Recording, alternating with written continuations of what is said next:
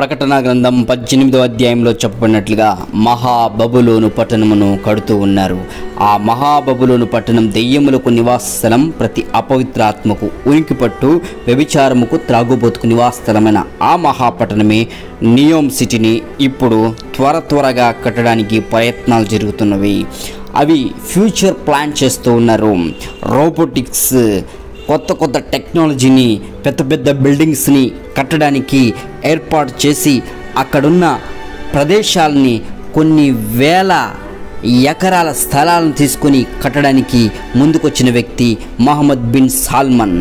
ఈ Mohammed bin salmon యొక్క ఉద్దేశం ఏంటంటే న్యూ ఫ్యూచర్. 24వ తారీఖు అక్టోబర్ 2017లో ఇది అనౌన్స్మెంట్ చేశారు. దీన్ని ప్రిపేర్ చేయడానికి సిద్ధపడడానికి ఒక లోగో సిద్ధపాటు చేసి పెట్టారు. ఇదే ఆ లోగో నియోమ్. మీరు చూస్తూ ఉన్నారు 666 6 కలిగిన ఉద్దేశంతో ఈ లోగోను వారు సిద్ధపాటు చేస్తూ పెట్టారు. ఇది ఎక్కడుంది? ఈ నియోమ్ సిటీని కట్టడానికి సౌదీ అరేబియా ప్రాంతంలో 25,000 కిలోమీటర్లలో ఎంత అరణ్యమే. ఆ అరణ్యాన్ని వారు సిద్ధపాటు చేసి అక్కడ కట్టడానికి సిద్ధపడుతున్నారు. మనం చూస్తున్నాం అది ఏర్పాటు చేయబడిన సిచ్యువేషను.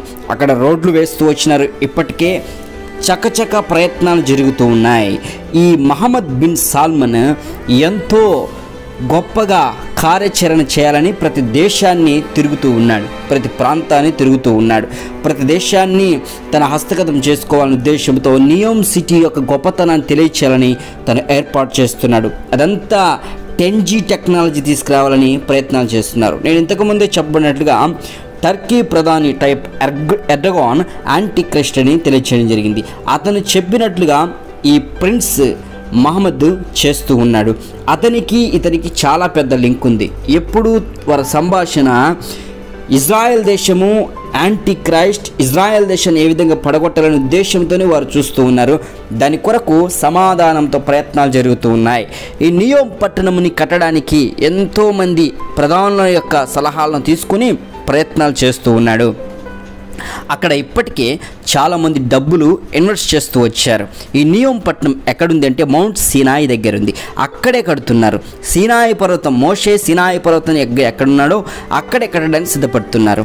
ఈ నియోమ్ పట్టణం ఎలా ఉంటుందంటే చెయ్యి ఆకారంలో ఉంటుంది. అనగా వీఆర్ రెడీ అన్నట్లుగా, రెడీ అయిపోయినాం అన్నట్లుగా ఉండేదాన్ని సిద్ధపాటు చేసుకుని ఆ నియోమ్ కట్టడానికి ప్లాన్ చేస్తూ ఉన్నారు.